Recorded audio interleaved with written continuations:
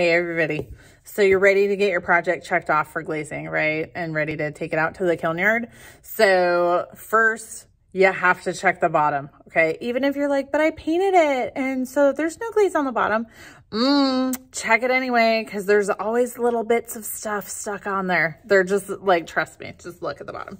So one thing to also check is, remember, you can do the trick where you set a pencil onto the table and then you literally draw yourself a line that shows you exactly where and how high you need to wipe off to, right? So like you want to check. So draw the little pencil line, okay? And then take a look. My thing's just a little bit damp.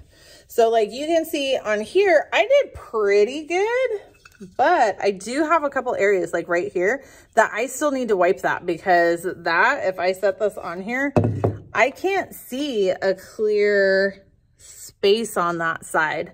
So when you check it and you've drawn that line, check it again and look and see, like literally squat down to this height. Like I'm like on my knees right now. So like come down to the level of this counter and look at it.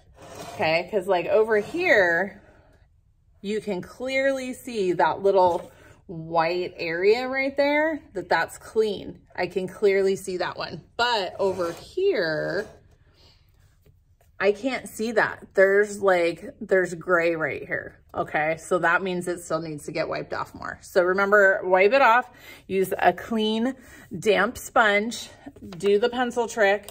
I did the pencil trick before I even painted it, and I still need to do a little bit of wiping. So it's always good to check even if you painted. All right. Thanks everybody.